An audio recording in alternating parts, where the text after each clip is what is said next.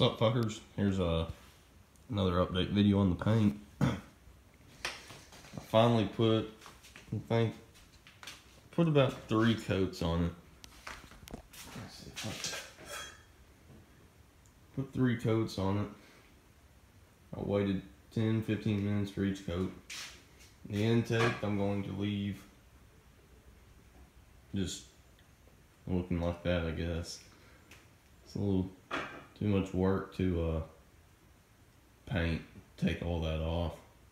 I'll eventually buy an aluminum intake for it, so that won't be on there too long. These valve covers, I don't know if I'm gonna keep them or not. They're nice, but I'd rather have some black ones.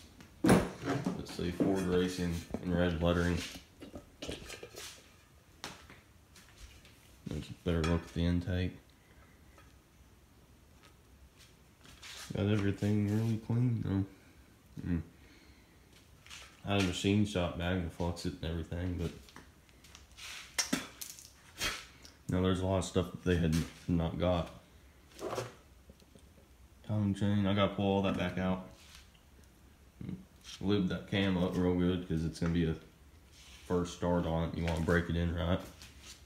You don't want it to be dry.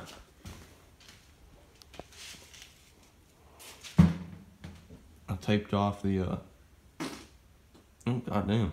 I taped off the manifold, and then the exhaust and everything. You obviously don't want paint up in there.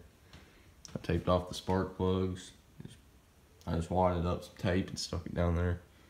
The oil pan, I haven't painted it yet. I don't know if I'm gonna go blue or not. Hell, I've already went blue on everything, so why not go blue on the oil pan too? A lot of people don't like a motor to be all one color, but I kind of like it. But all I have to do is I need an oil pump, I need a valley pan, I need a starter, and then I need some oil and some heater hoses, and that's really all I need. So that video will be coming up soon. We'll be starting this motherfucker. Alright. That'll be the end of this video. Later.